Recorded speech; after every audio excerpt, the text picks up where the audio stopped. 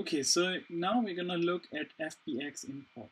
So in the display tab, you can select different targets that we give you part of the faceshift installation. That's the human head, for example. But you might want to import your own FBX model. And you can do that by clicking here on import.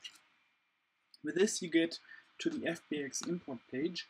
And here you can select a new target, a new FBX model that you want to animate by clicking here on new target. And we take a classic model, the Gorlix model. And that's the one we want to animate now. You can directly see the model and you see the joints of the model as green little spheres. Now, the first thing you notice is that the scale is incorrect. So let's scale it up to have the same size. But at the same time you see, okay, but the head alignment is also not correct. Now, before we start translating the model, you need to keep in mind that we actually have a joint neck and we want to map the head pose of our model onto the neck, onto the head of our target. And that we do joint based, and therefore we can select the corresponding joint on our target model. So in this case we would look for the Gorlix neck joint. Okay, because of that now we directly have the two aligned, the two models based on that neck joint.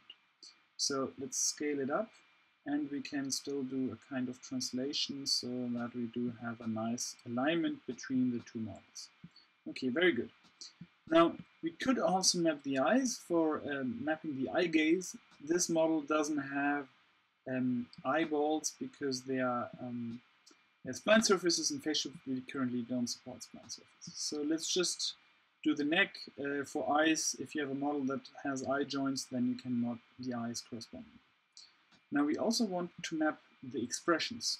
And this is blend shape based. So we have here on the left hand side all the blend shape of our model. So for example, that would be the eye blink for our template. And now we want to map it to the corresponding blend shapes in our Gorlix model. So in this case, let's have a look there further down here. That's all the blend shapes of our Gorlix model. And in this case, for example, it would be left eye closed. That's the one. We do for eye blink right, we do right eye closed. There we go. Okay, so with this we directly map two of the blend shapes. Let's do one more. Jaw open, for example. In this case, we have to take the mouth open expression. This is, for example, the mustache mouth open. So let's take this one.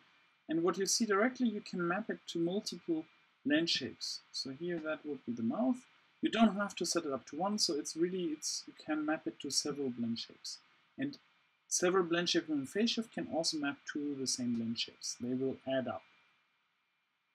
So now here in this case, we also have to have the tongue and also the teeth. So let's just take the lower jaw open. That's this one. Okay, so let's take this. Now we have a name is Gorlix. We are fine with that. And we can take now this mapping and do a save mapping. So let's call this Gorlix mapping. And there we go. And once we have set this up, we can go back in. Now we have to restart tracking. And you will see I can animate my Gorlix model. So if you have your own target, that's how you import it into faceshift.